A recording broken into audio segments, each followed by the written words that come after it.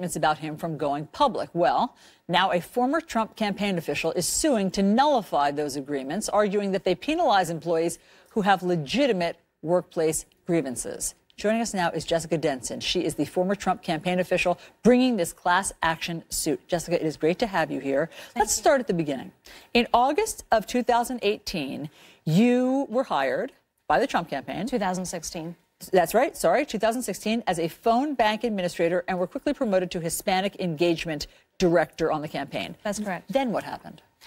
Then I was able to work for a brief time, really with a beautiful engagement effort into welcoming people into this campaign that had not previously been engaged with or been represented properly in the media as being supporters of the campaign. But after a short time, yes, you say that you became the subject of bullying, harassment, sexual discrimination. Can you describe some of those? Yes, I was subjected to a reign of terror by the man who hired me, a man by the name of Camilo Sandoval, who is currently still at the Veterans Affairs Department. He could not stand that a woman who he had hired essentially to be a prop in his data department got a meaningful promotion and was demonstrating her value. And he launched an all-out assault on my character. He tried to steal my personal laptop. He tried to engage other staffers in this theft and hacking of my devices.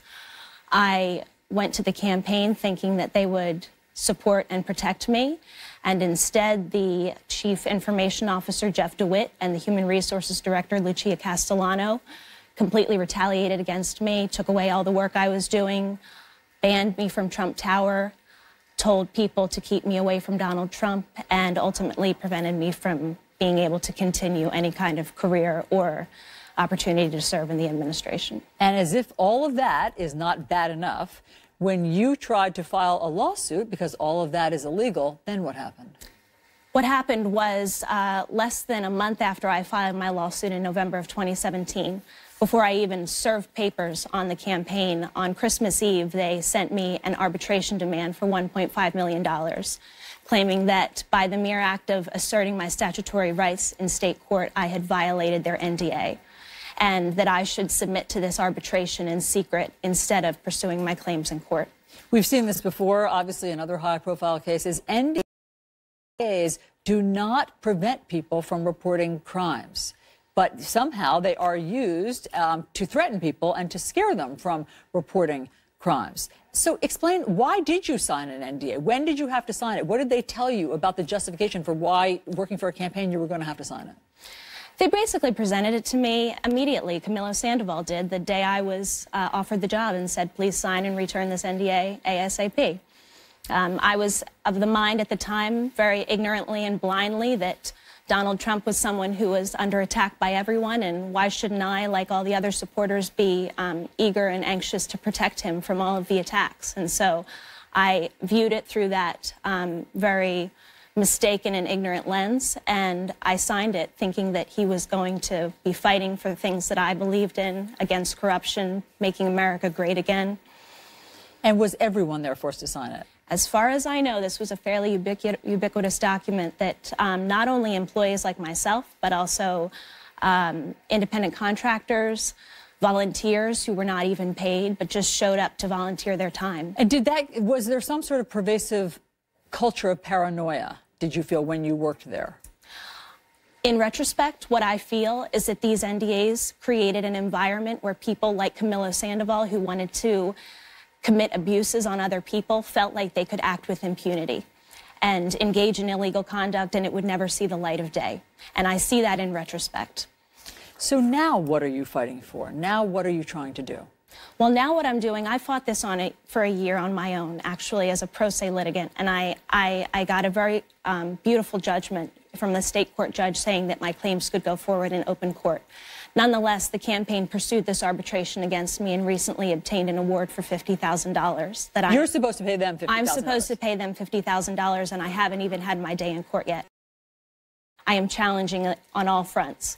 But beyond that, these NDAs are extremely dangerous.